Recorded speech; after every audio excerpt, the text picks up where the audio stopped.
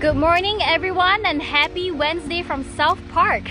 I'm so excited to be joined by special guests Art Wingerter from Univera and Margaret Lapp from the Olmsted Park's Conservancy. Hi, I'm Margaret Lapp, the South Park Arboretum Curator. And I'm Art Wingerter, CEO of Univera Healthcare. And we're here to celebrate the kickoff of TREEventure.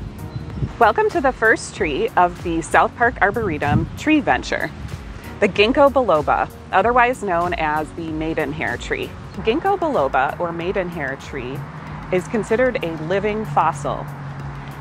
It belongs to a group of ancient plants that existed over 150 million years ago. As you can see, the ginkgo biloba tree has a fan-shaped leaf. In the fall, it has a striking yellow color that makes quite a spectacular show. So what better way to reduce stress than to be out in the woods or taking a hike or taking a walk through the park or through the park systems. Choose any one of the Olmsted parks. You'll be amazed, they're fantastic. No better way to reduce stress than to be out with nature.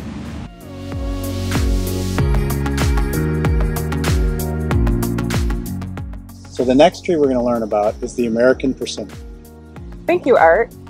The American persimmon is also known as the Disparis virginiana. The American persimmon, or persimmon, that word actually comes from the Algonquin.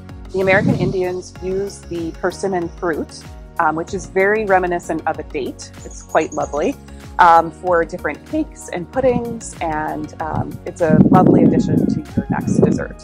The American persimmon bark is characteristic of an alligator skin. It's very easy to identify in the winter months. Here we have the Cercidophyllum japonicum, or the katsura tree. The katsura tree's bark is a grayish brown and is slightly shaggy. It's lovely throughout the seasons, and this tree is native to both China and Japan. The Cercidophyllum japonicum, or the katsura tree, the Cercidophyllum means leaves like cercis, and the common name for cercis is redbud.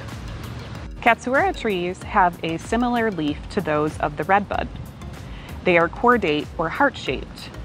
The katsura tree has a toothed-edge leaf, whereas the cercis or redbud has a smooth edge.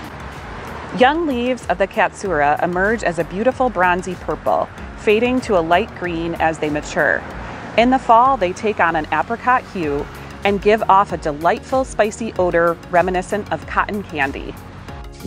Art, what's your favorite thing about TREEventure? The best part of TREEventure is spending an afternoon with the family, walking around South Park and Hoyt Lake, learning about nature, learning about the trees, getting a little extra physical activity. So get out there and do it.